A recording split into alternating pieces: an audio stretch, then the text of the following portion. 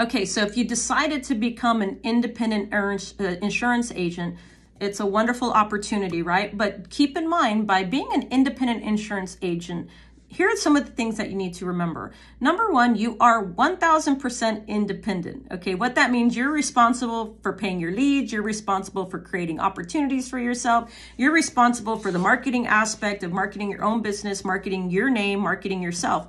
But the best side of it is that you do qualify to earn the max amount of what the insurance companies will pay for independent agents, right? So you will basically earn the whole commission. You're not assigning your commissions to an agency, you're getting the whole commission amount.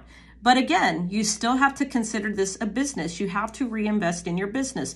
You can't just say sales are going to fall in my lap. You have to invest. You have to get out there. You have to do grassroots marketing. You have to invest in leads. Okay. So if you are independent, it's a great thing, but just keep in mind you have to act like a business. For more information and for more tips on how to become a great independent agent, go ahead and follow us at the Medicare Space or at Producer Boost Insurance. Follow us here. Click that link below so that way you can learn more about becoming a successful insurance agent.